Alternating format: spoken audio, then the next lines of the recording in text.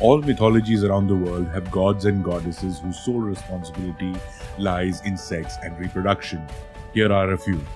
Min. The Egyptian god dates back to the 4th millennium BCE. He was typically depicted in a male human form with an erect penis and an arm that held a flail. Kamadeva.